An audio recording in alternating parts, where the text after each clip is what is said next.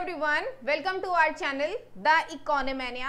आज हम डिस्कस करने जा रहे हैं मैक्रो इकोनॉमिक्स। मैक्रो इकोनॉमिक्स में जो सीरीज हमारे पास चल रही है वो क्लोज्ड इकोनॉमी के लिए चल रही है और ये जो क्लास है ये क्लोज्ड इकोनॉमी की क्लास नंबर 4 है, जिसमें हमारा टॉपिक रहने वाला है बजट सरप्लस। तो ज्यादा टाइम वेस्ट ना करते हुए अपनी क्लास को स्टार्ट करते हैं। तो यहाँ पर आता है सबसे पहले budget surplus. What is the budget surplus? Budget surplus होता क्या है बच्चों हमारे पास दो चीजें होती हैं, एक होता है सरप्लस और एक होता है डेफिसिट। ठीक है, सरप्लस का मतलब होता है फायदे और डेफिसिट का मतलब होता है नुकसान। अब हम मैक्रो इकोनॉमिक्स डिस्कस कर रहे हैं। मैक्रो इकोनॉमिक्स के अंदर हमें पढ़ना है बजट सरप्लस, और मैक्रो इकोनॉमिक्स के अंदर बजट कौन बनाता है? गवर्नमेंट बनाती है। तो हमें ऑटोमेटिकली क्या पढ़ना है? Government surplus. ठीक है, अब गवर्नमेंट सरप्लस और सरप्लस होते हैं फायदे, यानी कि गवर्नमेंट के फायदे। राइट, हमें पढ़ने हैं गवर्नमेंट के फायदे। अब किसी भी इंसान को, चाहे वो गवर्नमेंट हो या कोई अदर इंसान हो, वो उसे फायदे कब होते हैं? जब उसकी इनकम जो होती है वो उसके एक्सपेंडिचर से ज्यादा हो जाती है, यानी कि उसकी जो इनकम वो अर्न कर रहा है वो उसके खर्चों से ज्यादा होगी तो उसे प्रॉफिट होगा, अदरवाइज लॉस होगा। राइट, तो यहाँ पर उसी तरीके से गवर्नमेंट यानी कि बजट सरप्लस हम निकालते हैं। बजट सरप्लस निकालने के लिए हमारे पास फॉर्मूला आता है that budget surplus is equal to, government की जो इनकम होगी वो किससे ज्यादा होगी? गवर्नमेंट के खर्चों से ज्यादा होगी। और गवर्नमेंट की इनकम किस चीज से होती है? उसके टैक्सेस से होती है, यानी कि जो हम गवर्नमेंट को पे करते हैं टैक्सेस, उनसे क्या होती है? गवर्नमेंट की इनकम होती है, वही उसका रेवेन्यू और वही इनकम है। तो यहाँ पर budget surplus is equal to taxes minus, अब गवर्नमेंट के जो एक्सपेंडिचर होते हैं वो कौन कौन से होते हैं? पहला तो होता है government spending on the goods and services, यानी कि गवर्नमेंट एक्सपेंडिचर, और दूसरा होता है transfer payment plus transfer payment TR। Right, तो ये तो होती है गवर्नमेंट की इनकम यानी कि रेवेन्यू, और ये जो होते हैं ये होते हैं एक्सपेंडिचर। राइट, अब यहां से बजट सरप्लस का फॉर्मूला हमारे पास बनता है the taxes minus government expenditure minus transfer payment. Right, ये आता है हमारे पास बजट सरप्लस। अगर हमारे पास जो टैक्सेस हैं वो प्रोपोर्शनेट टू द इनकम है तो उस केस में हम बजट सरप्लस किस तरीके से निकालेंगे? So budget surplus when taxes are proportionate to the income, the taxes are proportionate to the income minus government expenditure minus transfer payment. Right, this is known as the budget surplus, यानी कि government surplus. Right, ये तो हो गया हमारे पास budget surplus. Next आता है change in the budget surplus, कि हमारे बजट सरप्लस यानी कि गवर्नमेंट के सरप्लस में चेंज किस तरीके से होता है। बच्चों यहाँ पर दो ही एलिमेंट्स हैं हमारे पास, एक टैक्सेस है और एक गवर्नमेंट एक्सपेंडिचर है। ठीक है, अब यहाँ पर जो बजट सरप्लस के अंदर चेंज होगा वो या तो टैक्सेस में चेंज होने की वजह से होगा या फिर गवर्नमेंट एक्सपेंडिचर में चेंज होने की वजह से होगा। और टैक्सेस और गवर्नमेंट एक्सपेंडिचर दोनों के दोनों ही किस चीज के एलिमेंट है? फिस्कल पॉलिसी के एलिमेंट है। ठीक है, तो यहाँ पर मॉनेटरी पॉलिसी का कोई रोल नहीं रहने वाला। बजट सरप्लस में जो भी चेंज होगा वो किसकी वजह से होगा? फिस्कल पॉलिसी की वजह से होगा। तो हम नेक्स्ट पॉइंट डिस्कस करते हैं हमारे पास change in the budget surplus due to the fiscal policies. तो यहाँ पर हमारे पास आता है change in budget surplus due to change in fiscal policy. ठीक है, बजट सरप्लस क्या है? The budget surplus is equal to taxes minus government expenditure minus transverse. ठीक है, दो चीजें हैं यहाँ पर, पहला है हमारे पास टैक्सेस और दूसरा है गवर्नमेंट एक्सपेंडिचर।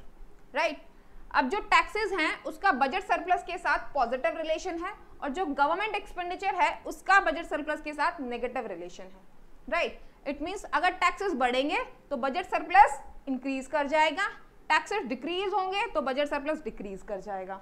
गवर्नमेंट एक्सपेंडिचर बढ़ेगा तो बजट सरप्लस डिक्रीज करेगा, अगर गवर्नमेंट एक्सपेंडिचर डिक्रीज करेगा तो बजट सरप्लस इंक्रीज करेगा। ठीक है, ये रिलेशन आने वाला है। अब इस रिलेशन को प्रूव करते हैं।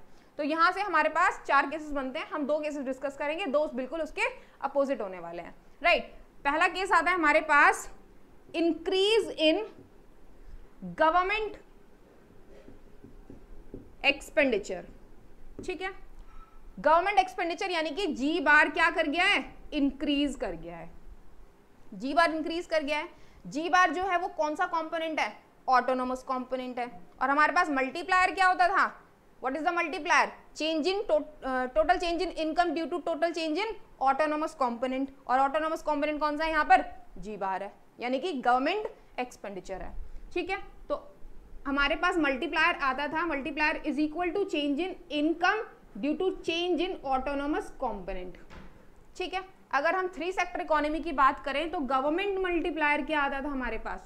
Government sector multiplier, that government sector multiplier is equal to total change in income due to total change in government expenditure. Right, ये आ गया हमारे पास। अब यहां से हमें क्या निकालना है? चेंज इन इनकम निकालना है। चेंज इन इनकम आएगा हमारे पास, change in income is equal to government sector multiplier into change in government expenditure. ठीक है, ये हमारे पास चेंज इन इनकम आ गया। अगर हमारे पास गवर्नमेंट एक्सपेंडिचर इंक्रीज हुआ था तो हमारी जो चेंज इनकम का चेंज आएगा वो क्या करेगा? इंक्रीज करेगा, यानी कि अगर ये बढ़ा था तो ये बढ़ेगा। जब हमारी इनकम बढ़ेगी तो उस बढ़ी हुई इनकम का कुछ पार्ट हम गवर्नमेंट को देंगे एज अ टैक्सेस। ठीक है, तो वहां से क्या होगा? हमारे टैक्स भी चेंज होंगे, यानी कि टैक्स भी इंक्रीज करेंगे। So change in taxes, taxes में चेंज कितना आएगा? Change in taxes is equal to tax rate into change in income, क्योंकि जितनी हमारी इनकम बढ़ी थी टैक्सेस भी तो उतने ही बढ़ेंगे ना जितनी इनकम बढ़ी है। सिर्फ बढ़ी हुई इनकम पे ही हम टैक्स बढ़ाएंगे, तो चेंज कितना चेंज आएगा टैक्सेस के अंदर? Change in taxes is equal to tax rate into change in income. ठीक है, यहाँ पे चेंज इन इनकम की वैल्यू को सब्स्टिट्यूट कर सकते हैं, तो change in taxes is equal to alpha ji into change in ji bar. Right, ये आ गया हमारे पास चेंज इन टैक्सेस। अब यहां से चलते हैं बजट सरप्लस के पास। Change in budget surplus is equal to change in taxes minus change in government expenditure. Right, change in taxes की वैल्यू पुट कर सकते हैं यहां पर, ये वाली। So change in budget surplus is equal to tax rate into alpha ji into change in ji bar minus जी बार। ठीक है, क्या आ गया? यहां से जी बार और जी बार, change in ji bar common है, बाहर निकाल सकते हैं, तो यहां से चेंज इन जी बार बाहर आ गया, बच गया अंदर टी इंटू अल्फा जी माइनस 1। राइट, ये बच गया। अब ये जो गवर्नमेंट सेक्टर मल्टीप्लायर है, 3 सेक्टर इकोनॉमी क्लास नंबर 3, ये हमने फाइंड आउट किया था गवर्नमेंट सेक्टर मल्टीप्लायर। इसकी वैल्यू क्या होती थी? Change in ji bar into T times of 1 upon में 1 minus M P C into में 1 माइनस टैक्स रेट माइनस 1। ठीक है, ये आ गया। अब इसके बाद देखो, इस पूरी की पूरी वैल्यू को शॉर्ट आउट कर सकते हैं हम, सॉल्व कर सकते हैं। इसे खुद से कर लेना, इकोनॉमिक्स ऑनर्स के बच्चे हो, इतना तो कर ही सकते हो। So that change in ji bar is equal two into में टी अपॉन में 1 minus M P C into 1 minus tax rate minus 1। ये सॉल्व करने के बाद हमारे पास आएगा negative of 1 minus tax rate into 1 minus M P C upon में 1 minus M P C into 1 minus tax rate into change in जी बार। ठीक है, so this entire value is negative. This negative sign is just shows the negative relationship between the change in government expenditure and the budget surplus. ठीक है, अगर हमारा government expenditure increase हुआ था तो हमारा बजट सरप्लस क्या करेगा? डिक्रीज करेगा। This negative sign just shows the decrement in the budget surplus. Right, अब आता है हमारे पास दूसरा केस, इंक्रीज इन टैक्सेस। पहले वाले केस में इंक्रीज इन गवर्नमेंट एक्सपेंडिचर हुआ था। ठीक है, गवर्नमेंट एक्सपेंडिचर केस का बजट सरप्लस के साथ नेगेटिव रिलेशन हमने प्रूव किया। राइट, बट टैक्सेस के साथ कैसा रिलेशन होता है? बजट सरप्लस का पॉजिटिव रिलेशन होता है। अगर टैक्सेस इंक्रीज करेंगे it tends to budget surplus is also increases. Right, और बजट सरप्लस इंक्रीज करेगा किसकी वजह से? Due to reduction in the income level. Right, ये हमारा दूसरा केस। प्रोसेस बिल्कुल पहले वाले की तरह ही है, बस थोड़ा शॉर्ट में लिख दिया। राइट।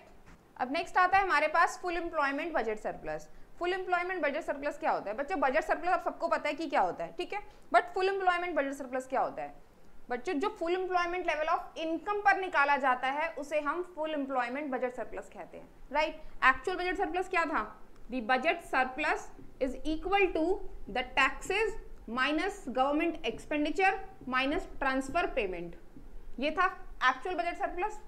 अब जो हमारा फुल एम्प्लॉयमेंट बजट सरप्लस आएगा वो full employment level of income पर आएगा। तो यहाँ पर इनकम कैसी रहने वाली है? Full employment level of income रहने वाला है, ठीक है। तो यहाँ पर जो बजट सरप्लस आएगा वो फुल एम्प्लॉयमेंट बजट सरप्लस आएगा। This is known as the full employment budget surplus, right.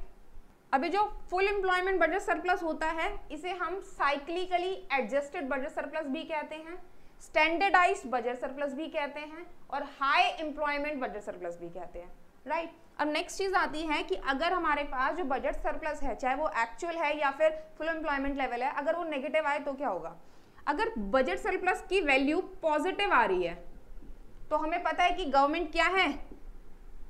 Surplus में, यानी कि फायदे में है, उसकी जो इनकम है वो उसके एक्सपेंडिचर से ज्यादा है तो उसे फायदा हो रहा है गवर्नमेंट को। लेकिन इन केस अगर बजट सरप्लस जो है वो नेगेटिव आ जाए तो इस केस में गवर्नमेंट के एक्सपेंडिचर जो होते हैं वो उसकी इनकम से ज्यादा हो जाते हैं। तो इसलिए जब बजट सरप्लस जो आते हैं नेगेटिव आते हैं तो हम उसे एज अ डेफिसिट कंसिडर करते हैं। डेफिसिट निकालने का कोई अलग फॉर्मूला नहीं होता, बजट सरप्लस ही निकाला जाता है। अगर बजट सरप्लस पॉजिटिव आता है तो वो सरप्लस है, अगर नेगेटिव आ जाए तो वो डेफिसिट है, राइट।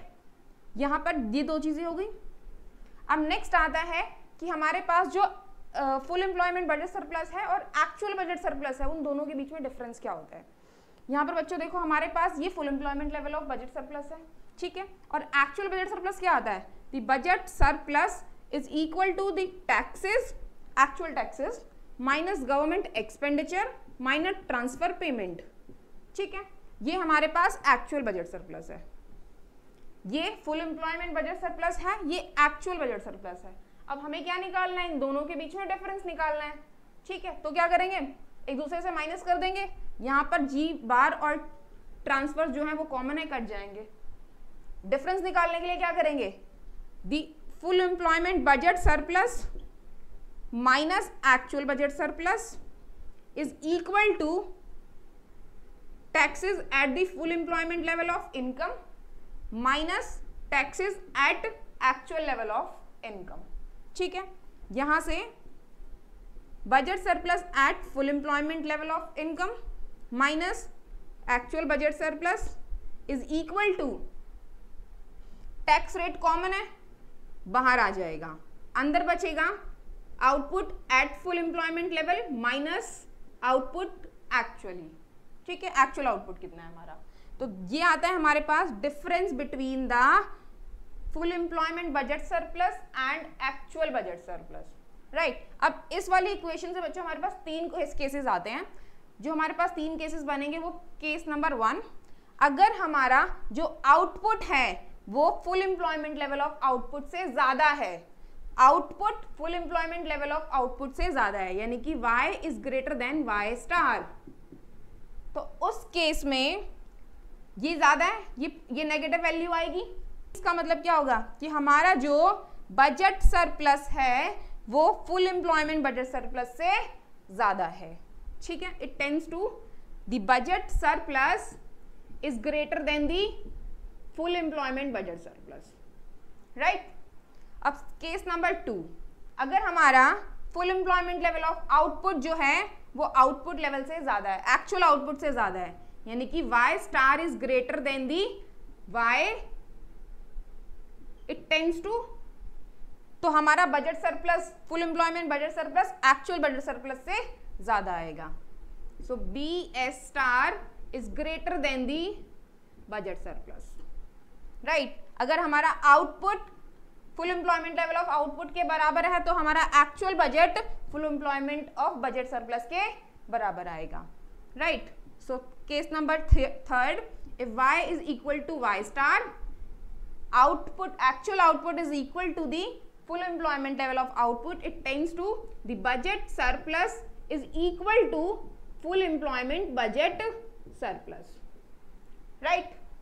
तो ये थी हमारी आज की वीडियो। अगर वीडियो पसंद आई हो तो वीडियो को लाइक करें, शेयर करें, कमेंट करें। अगर वीडियो आप फेसबुक पर देख रहे हैं तो पेज को लाइक करें, यूट्यूब पर देख रहे हैं तो चैनल को सब्सक्राइब करें, ताकि हमारे चैनल की आने वाली लेटेस्ट वीडियोस की अपडेट आपको मिलती रहे।